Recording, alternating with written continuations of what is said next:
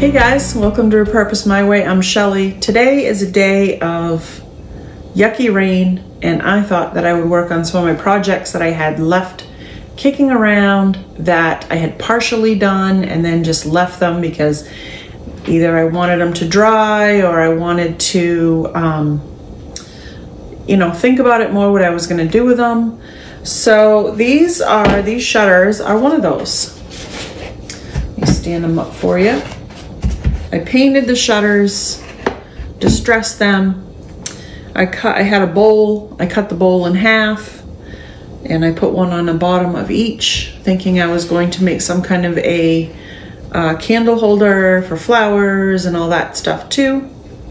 I put a little knob at the top here on each of them, and I was going to use that to maybe hold something to dry, or make it look like it at least. But I'm not happy with the bowls. I probably set these aside to dry and whatever, but I think I want to do a more solid color on them and then maybe sand them back to make them look more like the shutter. I'm not sure if I'm going to have to antique age it a little bit to kind of blend it in, blend the whole thing together. I'm not sure yet, but I'm going to get the one coat of paint on it first, and then we'll see how that looks, and we'll go from there.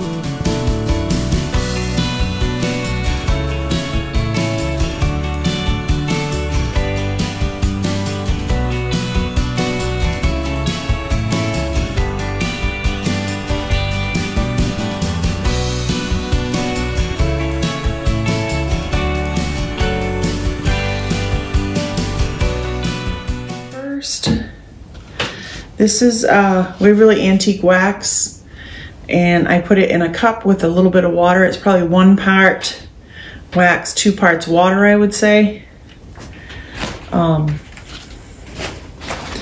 That's what I did here because I needed a little bit extra for a project I got going on downstairs. So let's see how. Oh yeah. That definitely blends it in a little bit better.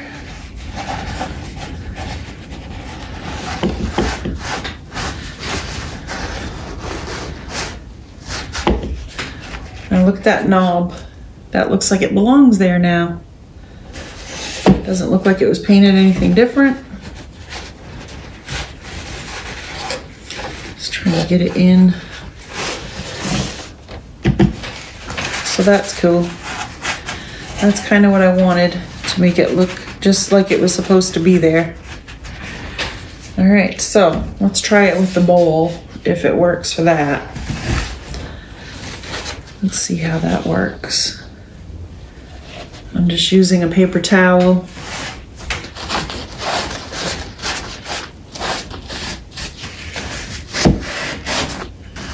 There we go. Let's wipe it off. Sometimes it's a problem with projects is you don't know what paint you used if it's something that's been sitting around a long time.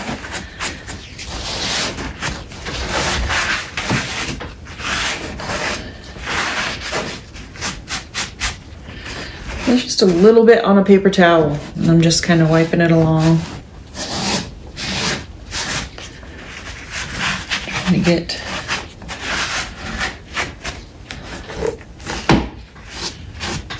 that.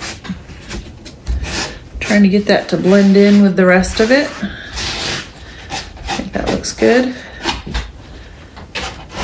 Just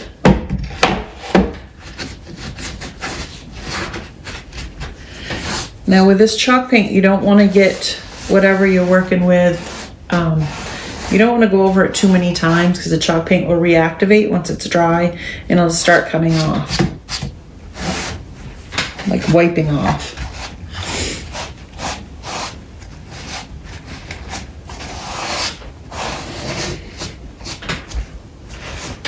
There. That looks like it matches a little better.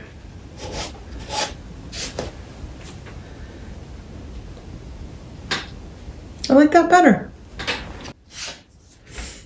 That's pretty cool. Looks distressed without actually using sandpaper at all.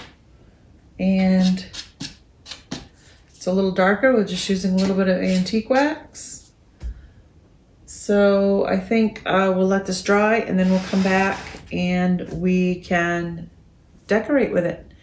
And then I'll show you the next project. Okay, second project, guys, real quick.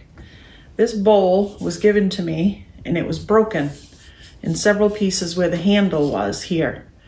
And I found most of the pieces, put them back together, and when I painted it, I thought, well, maybe that'll cover that up, but I don't know if you can see, but it really doesn't. You can tell it's been broken and fixed. So what I want to do is mix up some white chalk paint with some baking soda and make it a little thicker, and I'm gonna do like a dabbing or I think maybe they call it stippling, maybe. I'm just gonna leave it. I tried to like distress it and kind of, I don't know, I was just trying to do something with it because I hated to throw it out.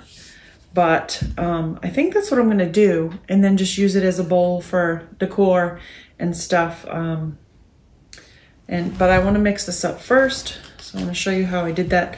I took what was left in my other, this is a new bottle of white chalk paint. And I took what was left out of there that's really thick. And I'm gonna put in some of my new stuff in here.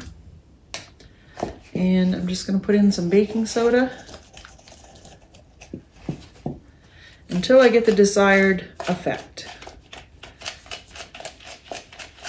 And I'm just gonna mix it all around and see what it looks like. Kind of looks like plaster stuff. And that's pretty good. It's a little bit runny. That's all right. So for what I'm gonna do, it'll be fine. So what I want, I'm gonna put this on here so that I don't get a bunch of paint everywhere. So what I'm gonna do is, hopefully you're gonna see, and I'm just gonna kind of dab. And I'm hoping that'll make any bad spots on here go away.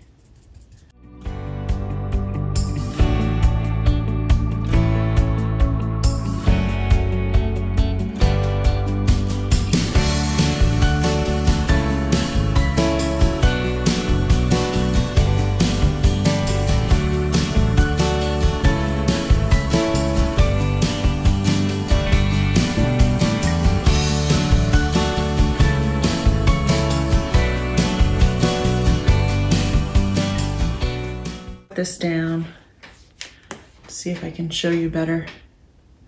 But you can see that really well. And that's the handle where that broken spot was. And you can't even see it. Once I get around to underneath and everything, I don't think you're gonna be able to see it. The only way you're gonna see it is on the inside. And I guess I could go down the inside a little ways. But I'm figuring I'm gonna have some greenery and maybe a candle or something inside here. So I don't think you're gonna be able to see it, but maybe I'll go down a little ways. But anyway, let's see. I'm gonna work more on this handle. This is the, you know, the problem child. And I guess you could do it as thick as you wanted to. Once it dries a little, you could go back and do another coat, really cover that up. Oh my gosh, guys. This came out really, really good. I love using this paint technique. This is the handle. You can still see it's got some imperfections. but it's a lot better than it was. There was holes, and you could see the E6000, but there's imperfections all through this now, so it kind of blends in with the whole thing. So I did the inside and I did the underneath, so the whole thing's done. So that's really, really cool.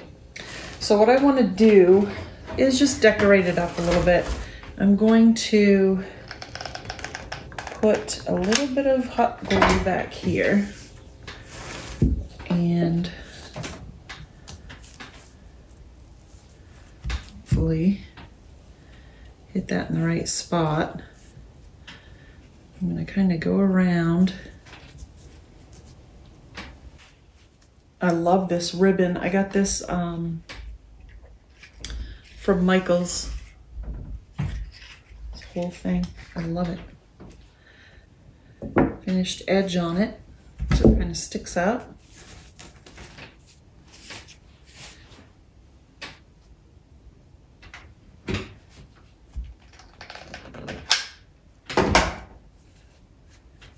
All right, so there's the front.